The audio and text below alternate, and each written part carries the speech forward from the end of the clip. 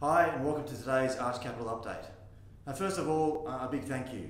We've received a lot of introductions and referrals over the last few months, mainly from you, from our clients, so we really appreciate that. We're in a world of a lot of change.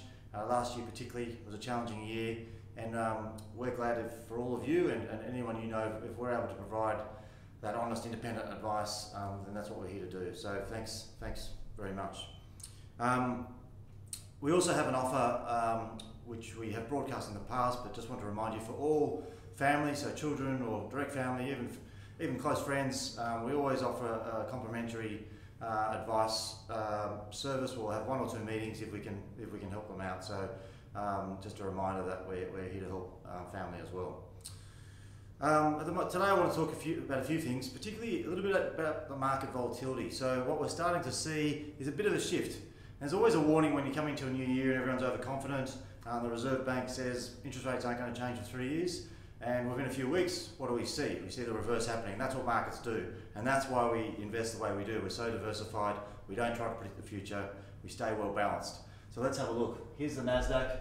Here it is, this huge run up. Everyone's getting onto tech stocks. Everyone's online making money. It's easy. Well, no, it's not. Suddenly it's dropped. Now you're going to get all these Facebookers and TikTokers thinking, what's happened? This isn't so easy. So markets do this all the time. It's always a bit unexpected. So we're going to see a bit of this now. The valuations of these big tech companies has been high, and you've had all these sort of day traders getting excited. That's always a bit of a warning sign. And of course, we'd never recommend to chase things like that. There's games, stop stuff, and Bitcoin. Of course, we don't recommend that. But that's what happens. You get this speculation, and people confusing speculation and investing and gambling. So also we look at what's happening with interest rates. If we go to a 10-year bonds, as Australian 10-year bonds, well, it's taken off. So when people say what's going to happen with interest rates, well, the bond market's telling us interest rates are going up at some stage. That's the 10-year price. It suddenly jumped up quite quickly. Let's look at the global price, 10-year treasuries, which is the US, well, back up it goes.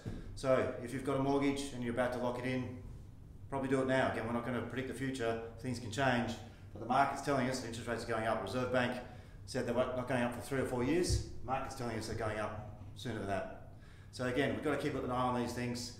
What does it do for your portfolios? Doesn't mean we suddenly change things overnight, but it sticks to our philosophy of remaining balanced, not chasing 2 or 3 stocks, not trying to chase the market, remaining disciplined through the process. It's really important. And we'll always stick to those fundamentals. So if you've got any questions about that, please call. That's what we're here to do. Love to talk about this sort of stuff, of course, all the time. That's what we do day in, day out. Also this week we ran a webinar, a retirement webinar. For those who attended, the tech did crash a bit on us. We had some digging out on the road, which I think killed our internet for that hour, which made it interesting. But the point was, what we often do with this tools here is we help people understand how much money they'll need in retirement, how long their money will last, and use some simulated graphs to do that. And we find it really helpful, and I hope that clients always find that helpful as well. And the feedback is always great. So if that's something you'd like us to go through with you, or haven't been through with you for a while, please let us know, because this is a really useful tool to help map out retirement incomes. Last bit of a long video today. Our book launch, we're doing another book launch on the 1st of April, so save the date. And I've got Senator Andrew Bragg, so he's a federal senator. It's really exciting. Andrew Bragg's going to host the book launch. It's going to be in the city.